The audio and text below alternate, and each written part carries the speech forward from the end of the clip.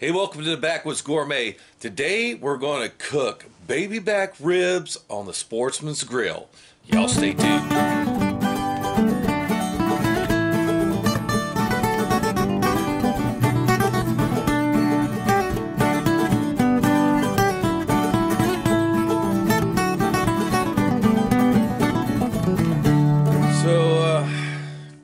Today is no different. We're going to explore different things you can do on the Sportsman's Grill.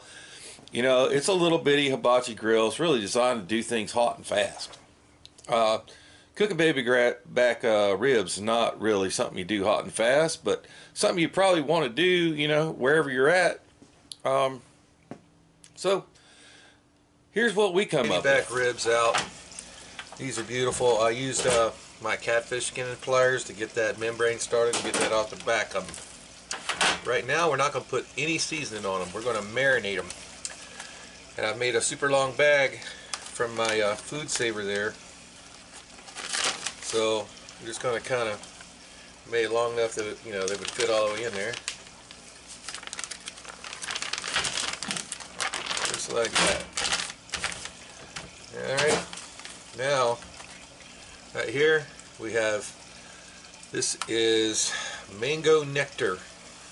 So this is an awesome marinade, by the way. You can also use some mojo or mojo, as it's more correctly pronounced. I'm going to pour a generous amount of that in there. This stuff is awesome right out of the jug too, just a drink.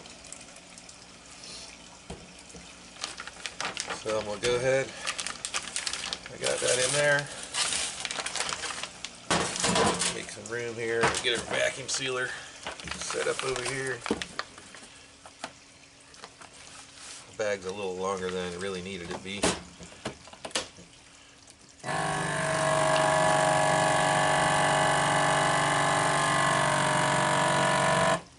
Okay, as soon as it starts squeezing the moisture out, I hit the seal button. I like to lay them in the pan meat side down. It's cool enough out here today, we don't even need your fridge.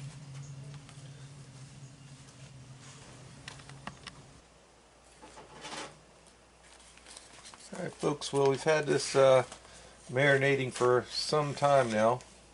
A couple hours in that mango nectar. Go in there and get her. Try to leave the juice behind.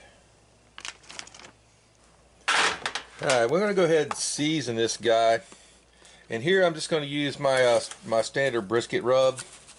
It has no sugar in it. Salt, pepper, garlic, a little rosemary, some accent. If you want to see how to make that rub, I'll try to leave you a link down in the description box to how to make that from scratch. Otherwise, use a good steak seasoning.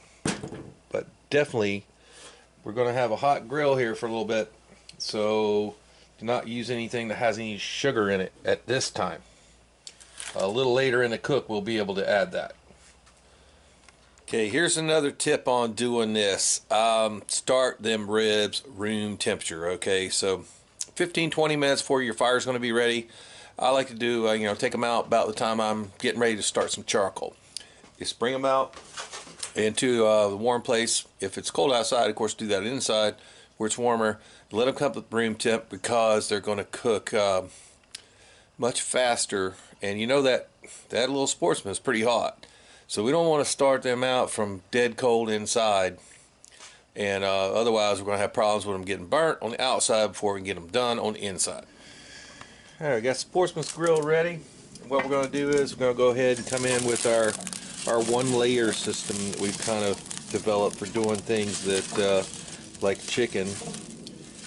And so we just want to cover the bottom of the Sportsman Grill with one layer. So we're going to spread those out very evenly. And how many coals is that? It's about 30, okay? About 30 coals. So go ahead and get ready to put the grill on.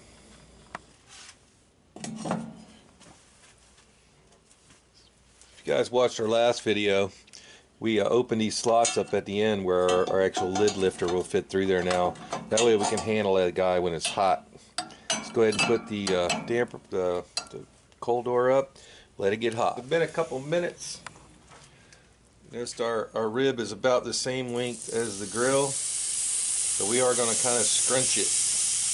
Okay, kind of scrunch it to the middle, putting it meat side down to begin with. So I got some smoking chips. Scatter a few of them in there.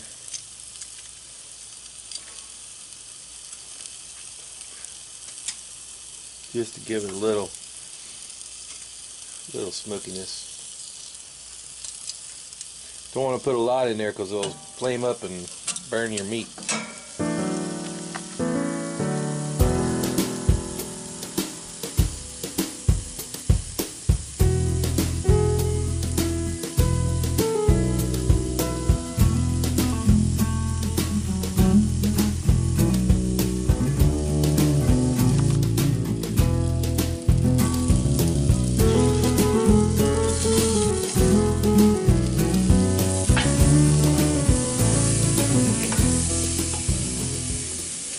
Alright, so it smells awesome. We've been putting a couple of those pecan chips on there. So what I did, I made a double layer of foil, made like a little tent, linked to the grill. So I'm just going to kind of make a shiny side out, okay, both sides. I doubled that inside, also shiny side. Okay, that's going to help reflect some of that heat coming off the grill back down to the ribs. But it's not tight on there yet. Well, that'll be coming up. But for right now, we're going to help. Now that coals are starting to burn down, that's when we put this on. It's been about 25-30 minutes in. Little tent. A tent of tastiness. Okay, these are going on very nicely now. Been about 40 minutes. So we went ahead and stuck a few new charcoals in there on the ones that are still going, just here and there. One thing I did forget to mention when we started this project is that damper door is closed. Okay, closed off. Alright. And if you want, you can go in there, take a little look-see. So what we just did a couple of minutes ago is we took a little bit of our a new grub rub we got here. This is supposed to be a Texas favorite, award-winning grub rub with tenderizer. Sprinkle a little bit of that on them. Now the fire's dying down a bit, so we went, you know, got a lot of sugar. I tasted it. It's a lot of sugar. Okay, and put our tent back on, and that kind of making that Sportsman's Grill into a kind of like a mini little smoker. Alright guys, we just flipped them over. It's getting a little dark on the bottom. We'll go ahead and put our tent back on. Now as that fire is dying down a little bit, should be alright. We're going to keep an eye on it this time. Now it's up on meat side. When it gets color on it, then we're going to take it off and foil them like we do with any other kind of a smoking or any other time we do ribs like this. Coming over to the foil with them. Those look pretty good. What I'm going to do now is I'm going to give them another shot. Texas grub rub. Pretty good shot of that. Come in here with 3 pats of butter. I'm going to start folding that up, sealing it. I got 2 layers of foil here, by the way. I'm going to bring them up together at the top, start folding them down on themselves. Pretty wide one to begin with, then a pretty narrow one. I'll double seal that. Okay? Pat that down. Now we're going to seal up one end down here. Feel where they're at. We give that several folds on top of itself, just like we do with any of our. So all we did was fold them up there, put about a quarter cup of this mango juice that we actually marinated the ribs in back into that foil packet, and now we're going to put it on back on the grill.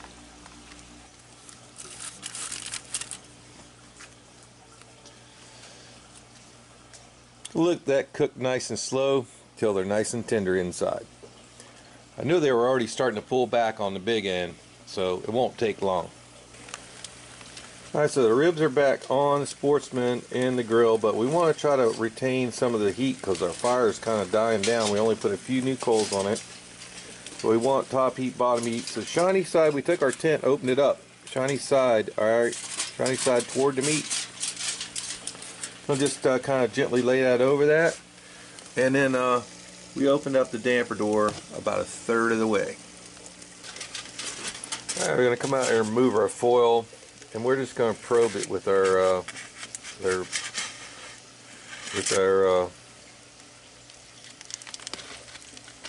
thermometer. We're not looking for temp, we're looking for tenderness, and that goes in there like pushing it in through butter. So that's about done.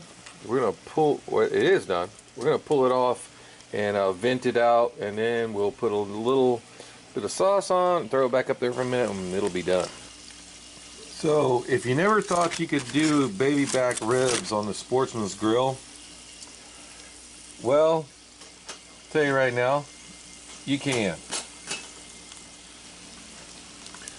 Okay, our coals are almost gone. We put 4 new ones in there, so all we're going to need is set this glaze. So we just put some sauce on them. Going to start them with the meat side down, bone side up. And we'll flip them here in a minute, and that'll be ready.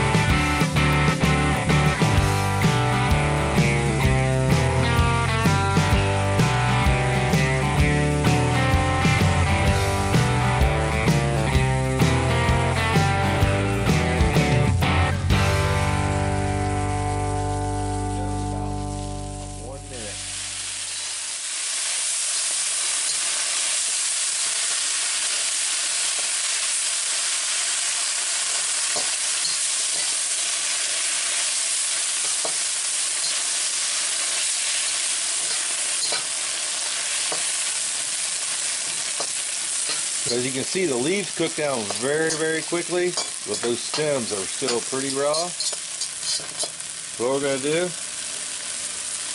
fix that is, we'll take it off the fire, we take a stainless steel bowl, turn it right over on top of it, take it off the fire.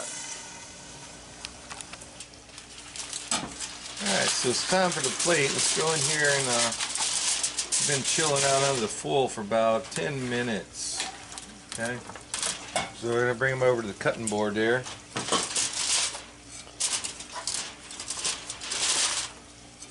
And they look beautiful, especially for being done on the Sportsman's Grill. I'm going to flip them over so I can see where the bones are. I cut this pointy end off. Let's go in there between that one. And then we're going to get about 4 bones per person. 1, 2, 3, 4 right there.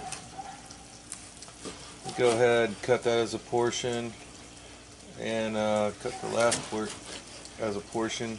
And these 2 middle ones here are going to be your prawn guys. Man, look at those guys.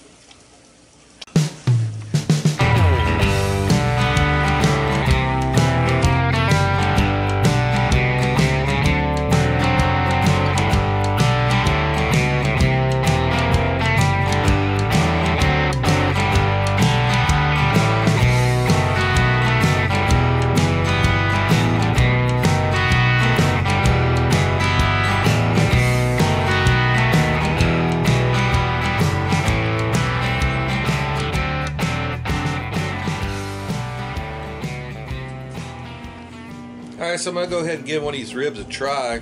You know, I've never tried to do a ribs on the Sportsman's Grill before, but I know it can be done. So let's give it a shot.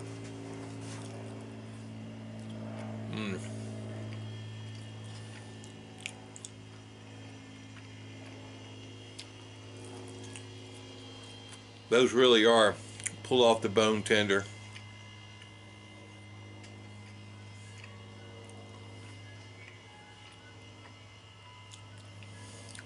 So if you want to make some great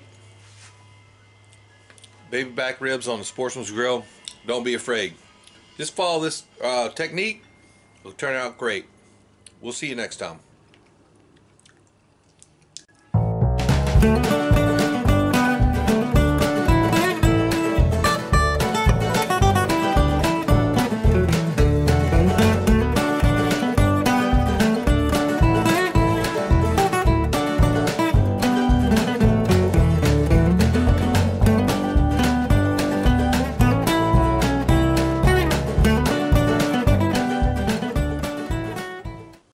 Hey, thanks for watching the Backwoods Gourmet. As always, if you liked the video, hit that like button right down there. If you'd like to subscribe to our channel, hit that button right there. To see our last video, it's right up here. And for a whole playlist of cooking on the Lodge Cast Iron Sportsman's Grill, y'all check it out right up there. We'll see you next time.